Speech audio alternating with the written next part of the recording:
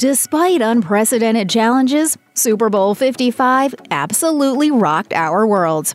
The game, which ended in victory for the Tampa Bay Buccaneers, was held in Tampa, Florida, so Tom Brady and his crew definitely put some truth behind that whole home field advantage idea. While quarterback Patrick Mahomes and the rest of the Kansas City Chiefs are no doubt disappointed, they played a decent game and, hey, there's always next year. Speaking of excellence, The Weeknd absolutely slayed the halftime show. The heavily hyped performance included a golden hallway sequence that made some viewers nauseous, and his backup dancers raised eyebrows too. The way we see it, the only thing worse than being talked about is not being talked about. In that sense, the show was a total success.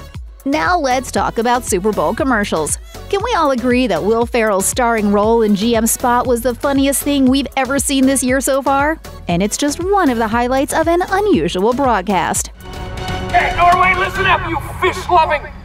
Oh, this place is adorable. With big bucks backing these ads and celebrity sightings galore, here are the best and worst commercials of the Super Bowl.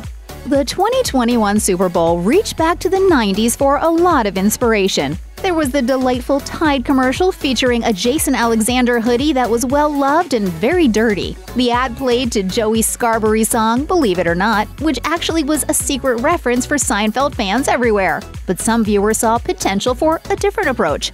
As one fan quipped on Twitter, "Yo, Tide, you missed a huge opportunity to make this Jason Alexander hoodie commercial to be about shrinkage."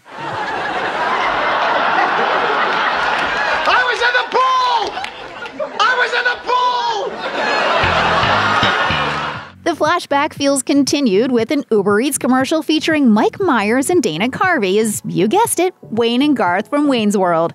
This time capsule of a commercial got a contemporary update with a visit from Cardi B. Yeah, eat local!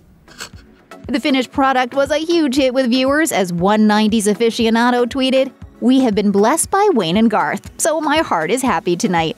Of course, this was far from the first time Wayne and Garth had teamed up to sell some products. It's like people only do things because they get paid. And that's just really sad. That wasn't the end of the throwbacks, though. Cadillac gave us an updated twist on the 1990 film Edward Scissorhands, with Winona Ryder playing a lovable mom and Timothée Chalamet starring as Edward Scissorhands' son, Edgar. Is anyone else missing the 90s? Because these were all touchdowns in our book. The Super Bowl 55 commercials didn't skimp out on the eye candy either. State Farm ensured customer loyalty for decades to come by featuring a star-studded cast. We got quarterbacks Patrick Mahomes and Aaron Rodgers, and Paul Rudd as Mahomes' stand-in. And Jake from State Farm got a stand-in too. Hold on, is that Drake? That's right. Drake from State Farm. Amazon nailed its commercial, which featured a woman eyeing the newest Alexa device. At least until her gaze was stolen by a bus with actor Michael B. Jordan's face on it. I mean, I literally couldn't imagine a more beautiful vessel for Alexa to be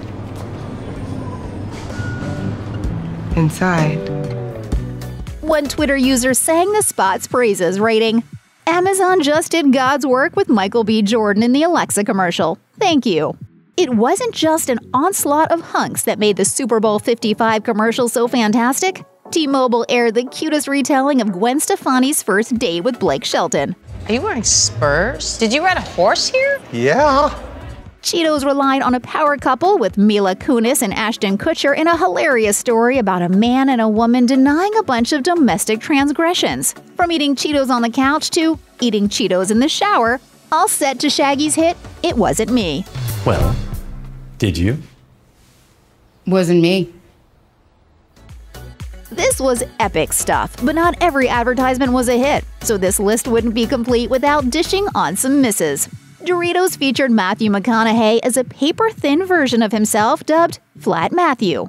He didn't return to his true form until he got his hands on some Doritos 3D Crunch. Twitter was conflicted about that concept. Some found it clever, while others were weirded out by the visuals. One person asked, "This Matthew McConaughey commercial makes me so uncomfortable. Is he Flat Stanley or something?"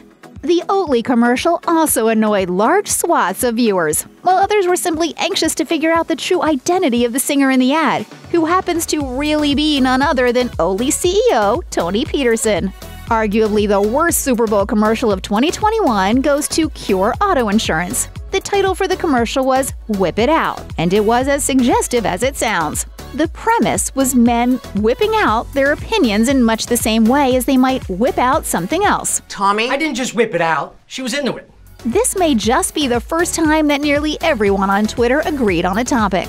Many felt that the commercial made light of sexual harassment and was completely tone-deaf. As one viewer tweeted, "Cure auto insurance with the most cringy and least aware commercial of the night." That's maybe not the reaction that they spent millions of dollars for, but hey, there's no such thing as bad publicity, right? No! Check out one of our newest videos right here. Plus, even more Nicki Swift videos about the latest hot topics are coming soon. Subscribe to our YouTube channel and hit the bell so you don't miss a single one.